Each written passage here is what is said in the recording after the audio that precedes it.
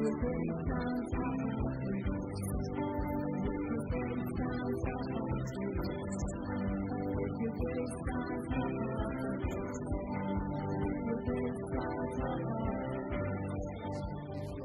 us for the very first time, I want to give you a very, very storehouse welcome. Amen. Just before we get into our service this morning, I just want us to spend some time just taking these few announcements. It's wonderful to have Frank with us, Frank Hartley with us this morning to bring us the word. I'm sure you're here with your wife. Praise God. It's wonderful to see both of you here. And we are looking forward to what God have for you, for the Storehouse Church. We're truly, truly awaiting that. Praise God. As we do on Wednesday from 7:30, we meet here as a church to pray. We've been hearing from time to time that it is important for us to pray. Praying together makes us, a strong church. And a church that doesn't pray is a weak church. We don't want to be that weak church. We want to be a strong church. We want to be a powerful church that will move, this community for God. Amen. And so if you have the time, it's not even if you have the time. You should be able to make the time. You should. When we come here on Wednesday, it's just a few of us that normally come to pray. If one can chase 1,000 and two can chase 10,000. You can imagine how many people, how many enemies or devils or demons we can chase if we are 10 of us here. Let us come together on Wednesday to pray. 7:30, it's going to be powerful. Amen. Next Sunday, guess what? I am going to bring the word of God. Praise the Lord. Please pray for me as I prepare this week to, minister the word next Sunday. I'm sure it's going to be powerful. Amen. The last Sunday of this month is going to be the 30th of January, which is our gospel service. And our brother David English is going to bring the gospel message. So this is a time that we want to invite the community, the unsaved, to really come and hear the gospel of Jesus Christ. It is a time that you want to invite somebody. If you can, just say to somebody, listen, come to this time of our service. It's going to bless them. And we'll have a time to, give people the opportunity to accept Jesus Christ as their Lord and Savior. Praise the Lord. I have been told that next Wednesday at 11:30, the leadership church is going to meet the North Lanarkshire property team to discuss the rent review. We've been praying about this for some time now. You want to pray into that this week, that the Lord will favor the leadership team. And as they present their proposal to the Lanarkshire Council, they will have favor before them. Amen. You want to pray seriously into that. Hallelujah. It's time to worship God. Hallelujah. Are you excited about that? If you are, I just want to read a scripture to us. Lauren, permit me. Give me a few minutes. I will be very quick here. Psalm 34, verse 1-3 says that I will bless the Lord at all times. His praise shall continually be in my mouth. My soul makes its boast in the Lord. Let the humble hear and be glad. Oh, magnify the Lord with me, and let us exalt his name together. And the verse 8 says that, oh, taste and see, for the Lord is good. Blessed is the man who take refuge in him. Hallelujah. This morning, are you here to bless the Lord? The Bible says we should bless the Lord at all times. Not sometimes, but at all times. When the Bible says bless the Lord at all times, it just means all times. The time that you feel not even to bless the Lord. The time that you are in pain. The time that you are asking for something and it's not coming forth. The time that you pray so many times for something and you don't even have an answer. Even that time, bless the Lord.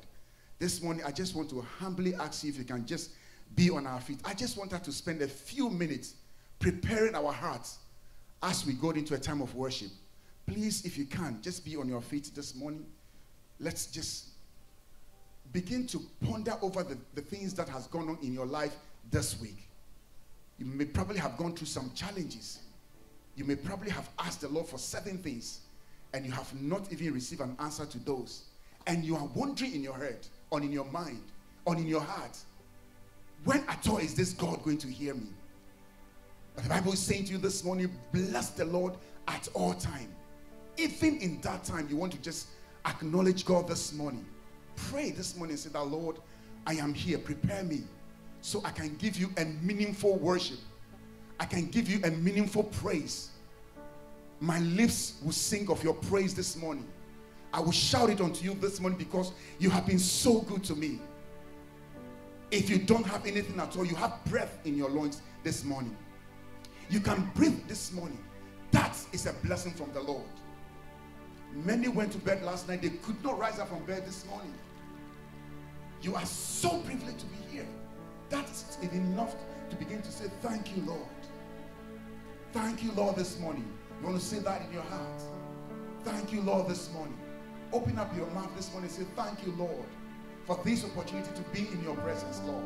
May I never leave this place the same. God, touch me, Lord. Let this time, oh God, be a meaningful time, oh Lord, in your presence.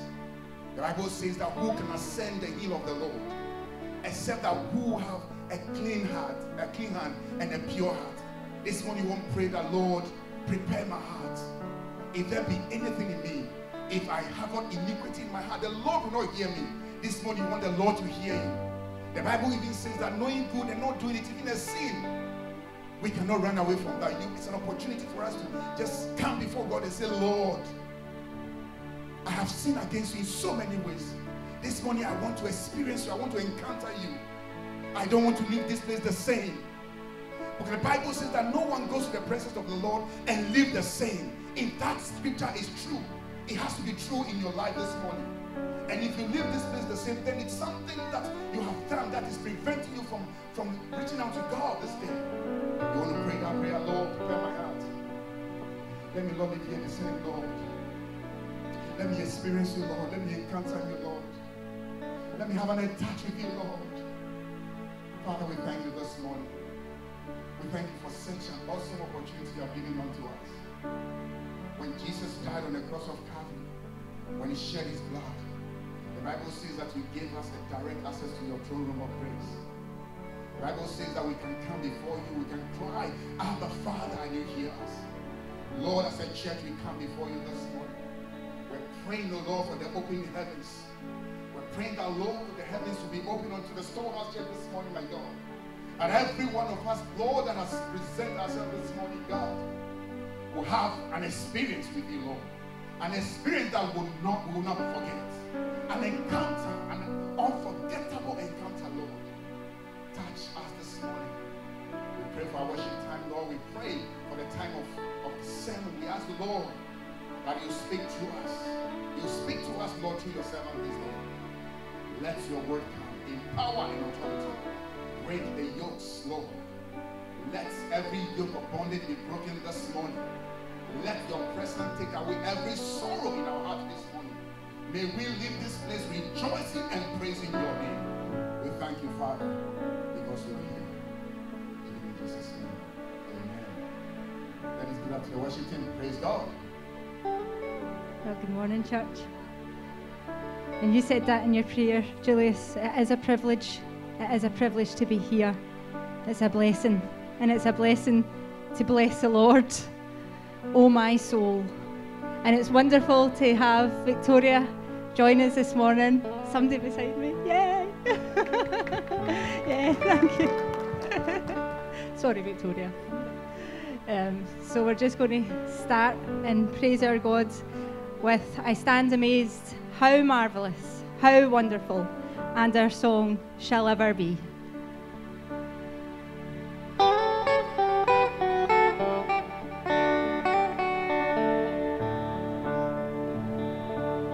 I stand amazed in the presence of Jesus and Nazarene, and wonder how he could love me, a sinner condemned unclean.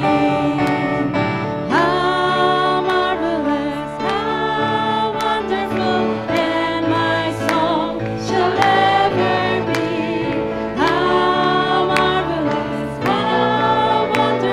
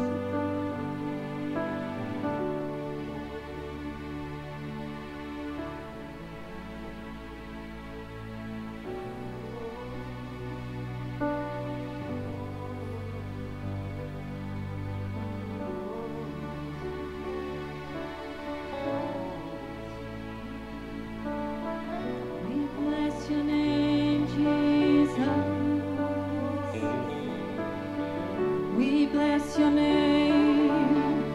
We bless your name. We bless your name, Jesus.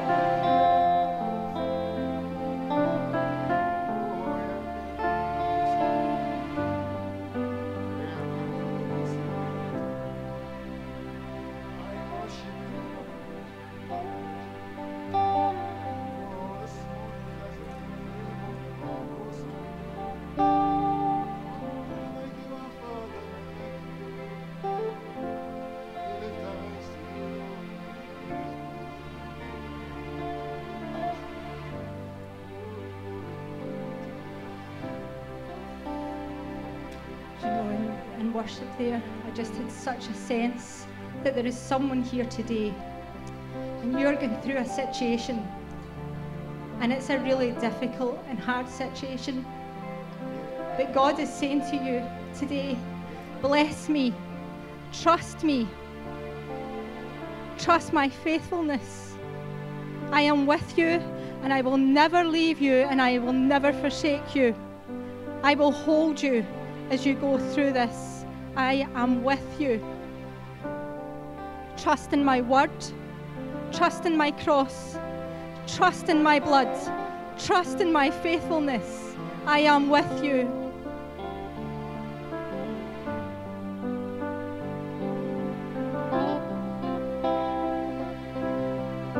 So I'm lifting up my hands, lifting up my voice, lifting up your name, and in your grace I rest. For your love has come to me and set me free. I'm trusting in your word, I'm trusting in your cross, I'm trusting in your blood and all your faithfulness. For your power at work in me is changing me. Hallelujah, Lord. We bless your name, Lord. We thank you, Lord. We thank you that you are in our lives. And we do come today to bless your name. Bless the Lord, O my soul, and all that was within me. Bless his holy name. Hallelujah.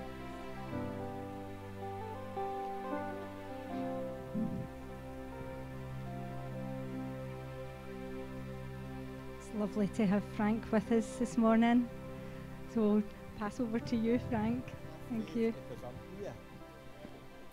It was beautiful to sing that last chorus that you were singing about trusting in his word and trusting in the Lord, because that's really what I want to speak to you about this morning, is about having faith in our God. It's good that we can have faith. And if I've given my sermon a title of any kind, it's Amazing Faith. If you ever invite me back again, you might get Amazing Grace. But it's amazing faith.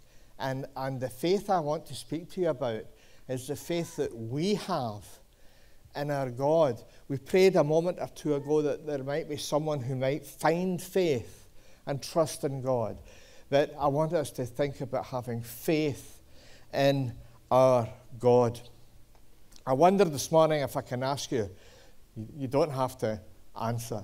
I wonder if I can ask you, is there someone that you have faith in? Someone that you really share faith in? I can think of all sorts of people that you might be thinking of. And I want to be a wee bit controversial, and I want to say this to you. I can think of one man that you'll have an opinion on, faith or not. Do you have faith in Mr. Boris Johnson as our Prime Minister? Now, some of you are laughing, but some of you will support him and what he's been doing. And some of you will not have a great deal of faith in him now. But what do you think of Boris and his parties? There's something for you to think about. But before we go any further, we need to turn our eyes on the Scriptures. I've asked Christine to come up, and could Christine have a microphone, please? You come up and speak to us, Christine. Lovely to be worshipping with you today. It's lovely to see you all, and isn't it wonderful to praise God together? Thinking all these months when we weren't able to meet together, it was really hard, wasn't it? Because we're told that 2 or 3 gathered together in God's name, and yet we couldn't do that. But we were able to do over Zoom, etc., but it wasn't the same as actually being together as a body of God's people. The reading this morning is taken from the New Testament, is taken from Matthew chapter 8, and we begin at verse 5. Matthew chapter 8 and beginning at verse 5. When Jesus had entered Capernaum, a centurion came to him asking for help. "Lord," he said, "my servant lies at home, paralyzed and in terrible suffering. Jesus said to him, I will go and heal him. The centurion replied, Lord, I do not deserve to have you come under my roof, but just say the word, and my servant will be healed. For I myself am a man under authority, with soldiers under me. I tell this one, go, and he goes, and that one, come, and he comes. I say to my servant, do this, and he does it.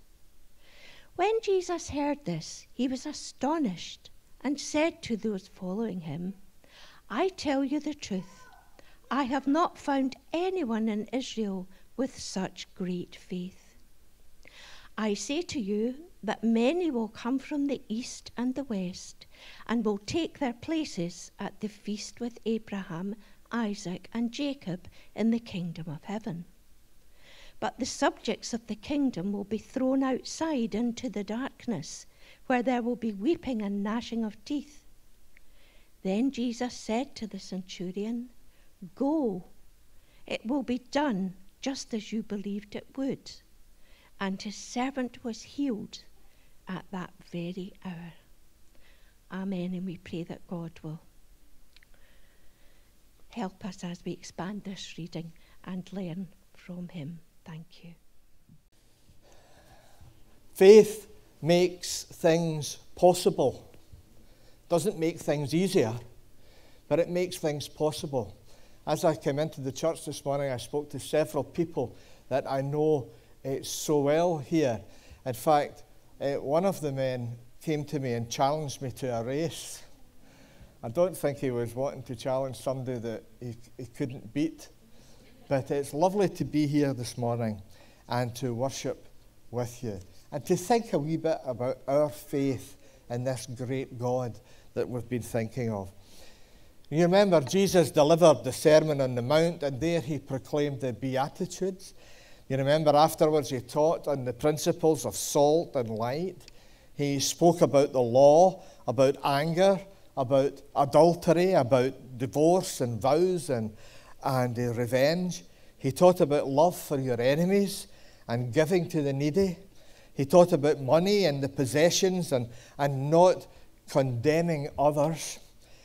He spoke about prayer and about the golden rule, about the narrow gate, about the tree and the fruit and the true followers, and about building on the solid rock.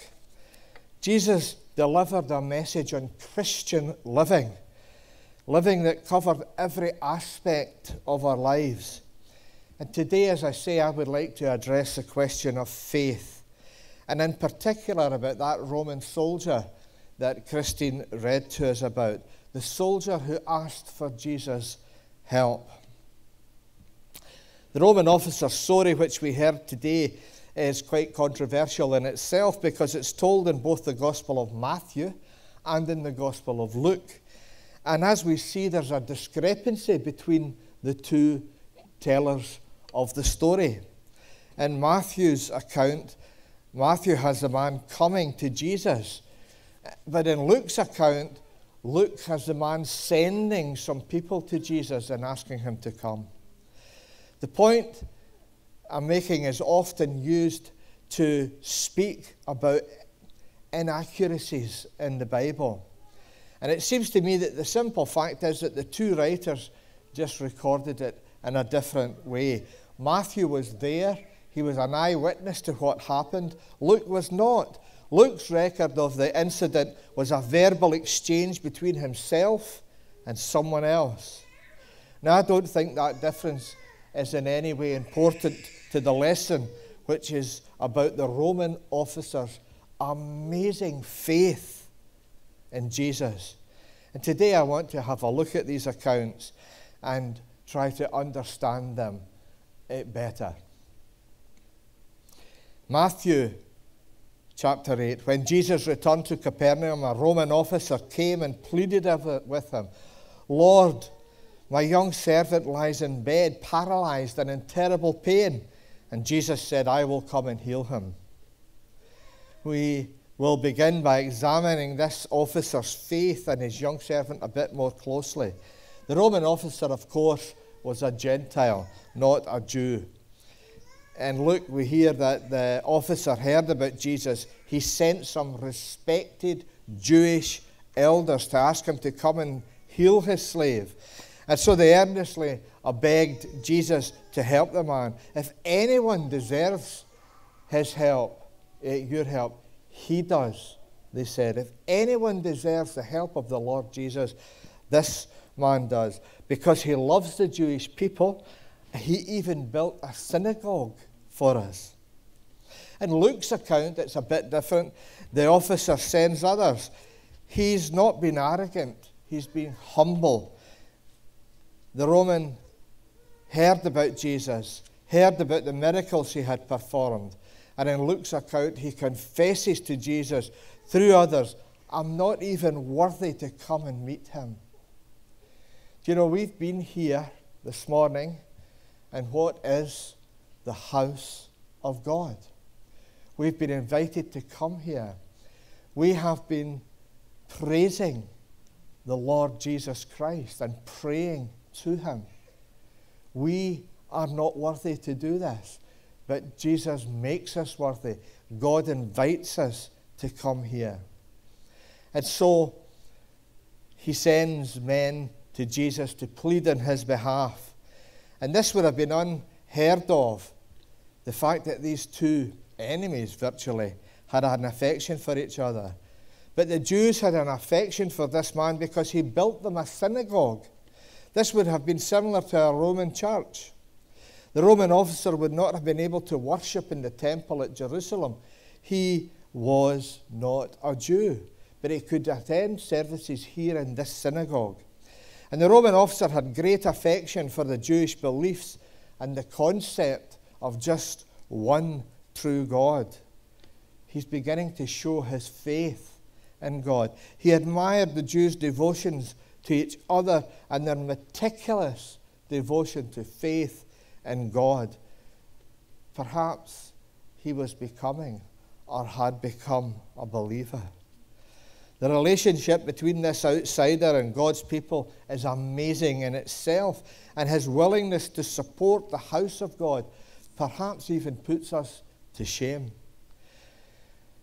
There's a famous church statistician, George Barna, and he gives some statistics. He says, amongst adults who regularly attend church, 37% didn't give a penny to the church in the last year.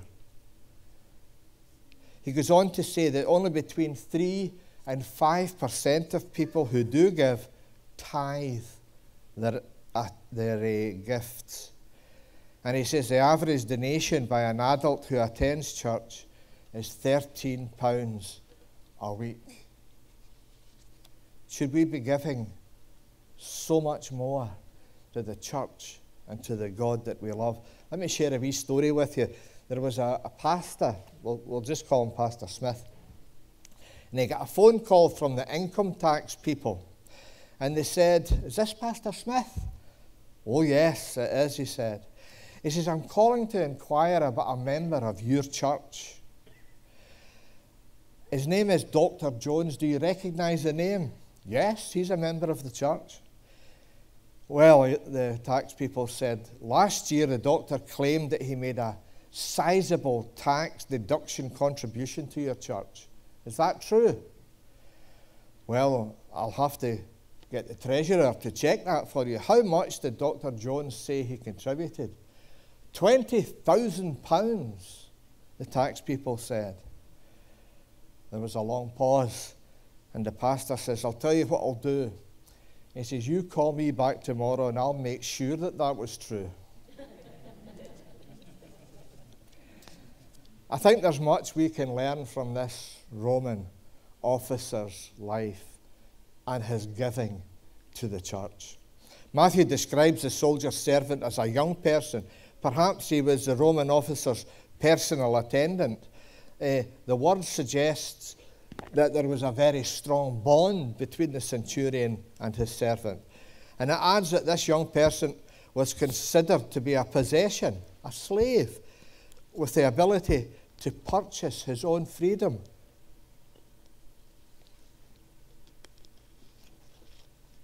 Excuse me. The word that Luke uses suggests that the servant's position was not as a slave, but just of a man of lower status. The Roman officer had a great affection towards his young charge. It was a love that crossed social and perhaps even racial boundaries. Jesus was willing to answer. In Matthew chapter 8, we read, the man said, Lord, I'm not worthy to have you come to my house. Just say the word from where you are, and my servant will be healed. We often hear about the amazing grace which God shows to his people. But here we're looking at the amazing faith that this Roman had in God. We're witnessing faith. And Jesus said to the centurion, go, it will be done just as you believed it would. And the servant was healed that very hour. We really need to dig deeper into what this officer is saying, because amazing faith lies deep within us. He knows that we're not worthy of having Jesus in his home. He knows that Jesus is superior to him. He recognizes that what he's requesting is a matter of grace and not merit. Where there would be no other man that the Roman would have felt inferior to. Amazing faith begins when we humble ourselves. You might well think that you're one of the best, and I'm sure that you are, but you know you're inferior to the Lord Jesus Christ. Even his walking on this earth as a man, we are inferior to him because he is still the Lord. So our amazing faith begins when we humble ourselves. It begins when we recognize that we're not worthy to ask anything of him. It begins when we realize that ours is an act of his is an act of grace when our requests are granted. Do we feel that we can pray? Do you feel that you can pray? Perhaps you're the person who prays every day, perhaps even every hour. You know, the most simple prayer is just one word: help. Others of us can pray for slightly longer than that. But amazing faith also begins when we believe the written word, the word of God as it's written there. Think of the steps that the people in the Bible took to show their faith. Learn from others seated amongst us. Learn their life stories. And their life stories are there for that purpose. Amazing faith begins when we understand God's authority over us. Whatever we do, wherever we are, God has authority over us. And we must submit to that authority. There was a man called Christian Hartley, and he was the governor of Massachusetts. And he was running for office for the second time. This was the governor seeking re-election. And one day it was a long, busy day of campaigning, and he hadn't had any lunch. And he arrived in a church that was having a barbecue. As he walked down the serving line, he was famished. And he held his plate out to the woman who was serving up the chicken. And she put a piece of chicken on his plate, and she turned to the next person in the line. "Excuse me," said the governor, "do you mind if I have another piece of chicken?" "Sorry," the woman said, "I'm supposed to give one piece of chicken to each person." "But I'm starved," said the governor. And the woman said, "I'm sorry, only one per customer." And the governor said, "Do you know who I am? I'm the governor of this state." And the woman said, "Do you know who I am? I'm the lady in charge of the chicken."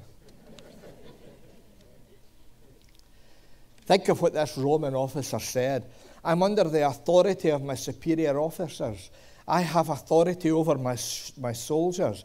I only need to say go and they go. I need to say come and they come. And if I say to my slaves, do this, they do it." He is recognizing what authority means. and he's recognizing that Jesus is under the authority of the Lord God. Remember, Jesus came and told his disciples, I have been given all authority in heaven and earth. All authority. And this officer understood the authority that Jesus had over illness and over death. And like his own soldiers and slaves, illness and death would have to obey the spoken word of Jesus. Now, if we believe that, we can believe that we can come to him with our illness, with our problems, with our needs. And Jesus will answer your prayers. Jesus will answer your prayers. Have faith that this can happen. Have faith that the Lord Jesus can simply reach out and bless you and touch you and heal you. And oh, it's just a wonderful thought, isn't it?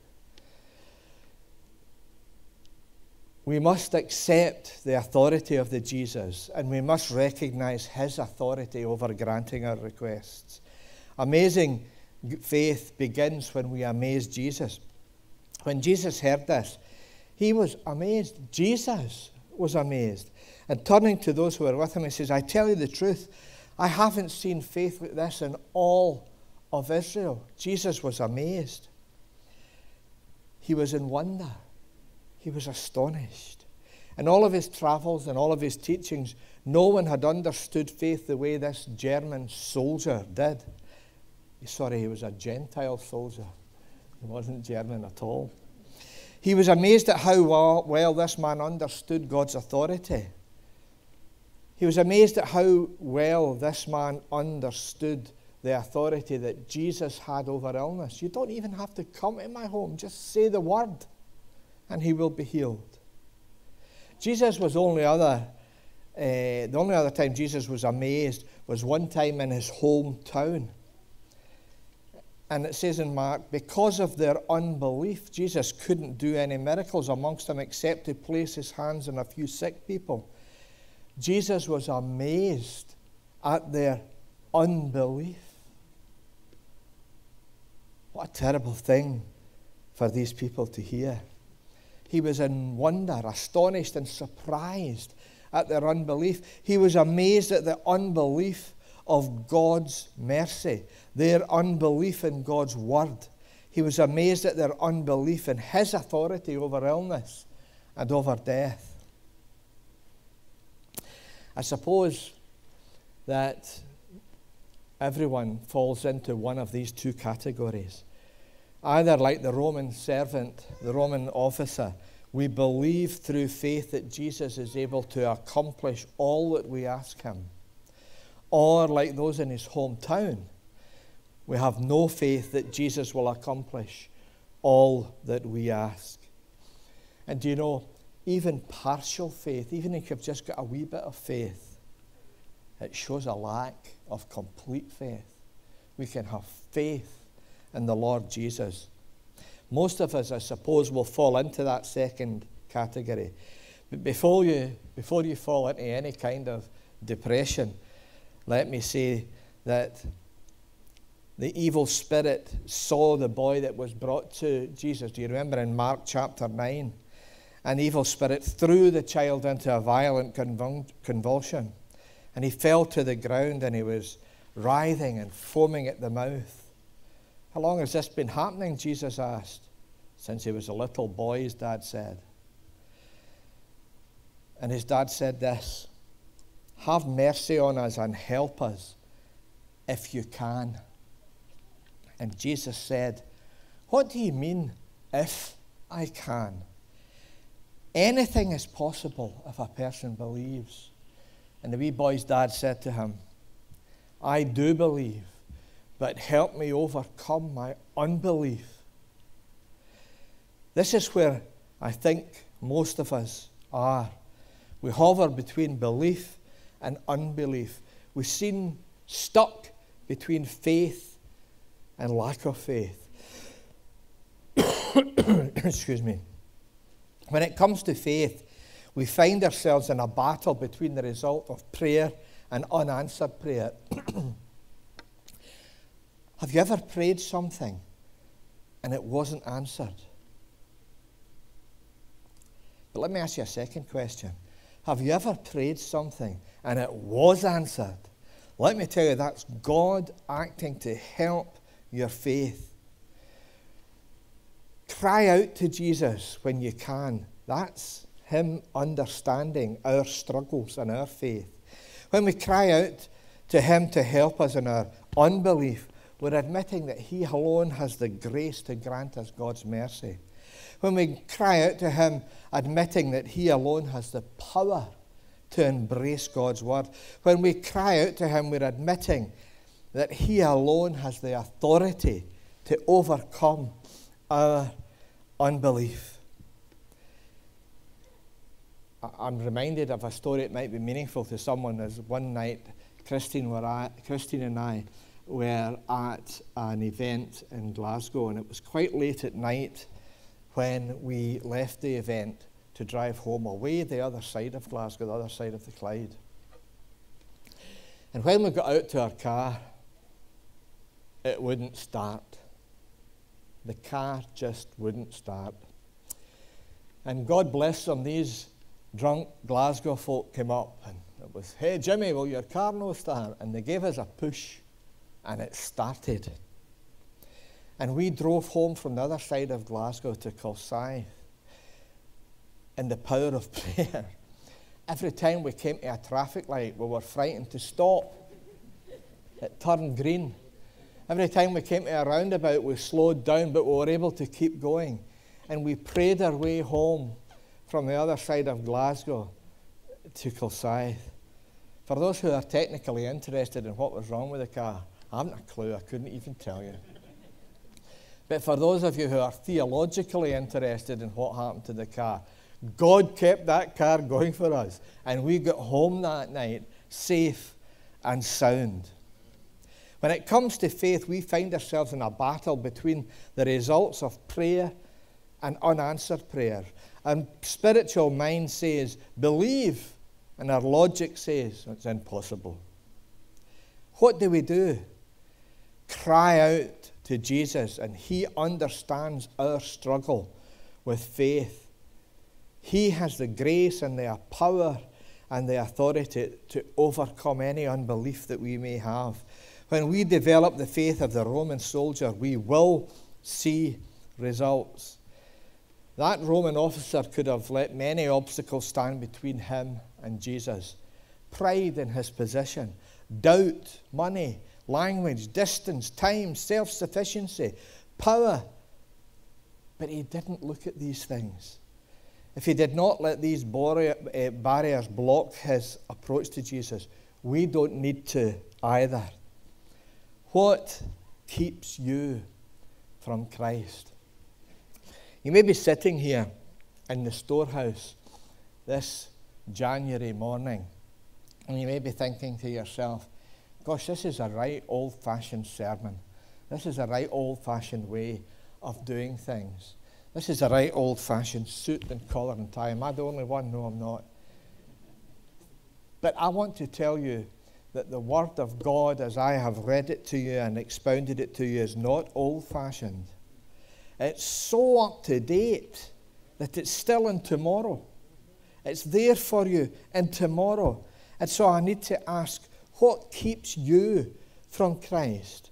Perhaps you're a Christian today and you could come closer to Christ. Perhaps you're not a Christian today and you could accept Christ and feel that wonderful glory for the very first time. Jesus said to the Roman officer, go back home because you believe it has happened. Because you believe it has happened. And that young servant was healed at that time. I want to ask this morning that your most fervent prayers will be answered in exactly the same way. May you develop an amazing faith in our Lord Jesus. I'm not a great one for just repeating things, but I'm going to repeat that. May you develop an amazing faith in our Lord Jesus. And just a word of prayer. Father, like that wee boy's Father, may we say we believe. Help our unbelief. You are an amazing Lord. Father God, help us to have amazing faith in you. Amen. Thanks very much, Frank. Really, really kind of you to come this morning and to share that great word with us. And I think if we're honest, we could all do with a wee bit more faith as a church and as individuals as well. And in this closing song, we're going to sing about one of the other three key things that was mentioned at the end of Corinthians: faith, hope, and love. And we're going to sing the voice of hope. So Lorraine will lead us in that.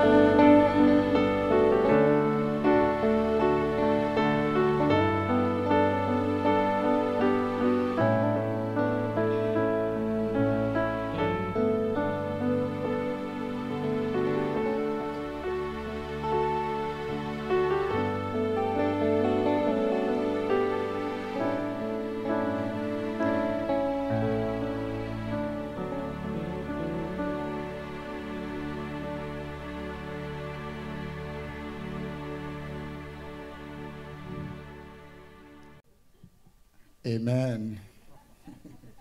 That's wonderful.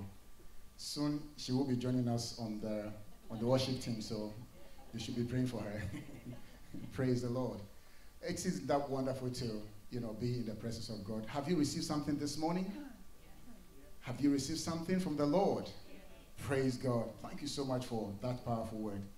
When you were talking, the Lord just spoke to me. You have your message for next week, so thank you for leading me to what the Lord is going to speak to us next week. It's so important that we can continue trusting the Lord. Having such a faith moves mountain. Amen. And this week, I call upon you again as we gather on Wednesday to pray. Please make a time with us. Let's join our faith together. Let's join our voice together. Cry on God and for our church, not only for the church, but for our community that we live in as well. We want the unsaved be saved. And so make time with us next week as we, this week actually. The week started today, so on Wednesday, come and join us as we pray to our God. Amen. We come to the end of our service. I just want us to rise up on our feet as we just share our last prayer, if you can.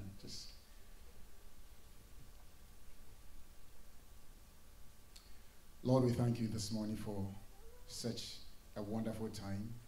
We thank you for being among us. We thank you, Lord, for your word that has come to us, that we need to have this amazing faith, this great faith that this centurion displayed before Jesus, and Jesus was even amazed.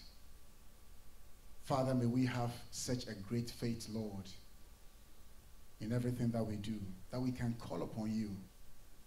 May we be like Shadrach, Meshach, and Abednego, that as they declare that even the Lord does not save them, they will not bow. That, Father, we will, in all things, at all times, in all situations, and in all conditions, continue to trust you because you are trustworthy. You are faithful to your word. The Bible says that, have you not said it, would you not do it?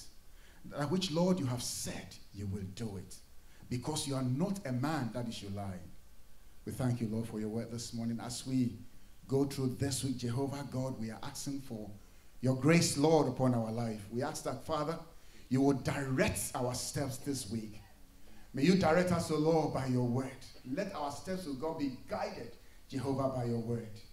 Those of us who are going into work, Father, we pray for protection. We pray for your presence with us. Lord, cause us to be able to speak to the unsaved, Lord.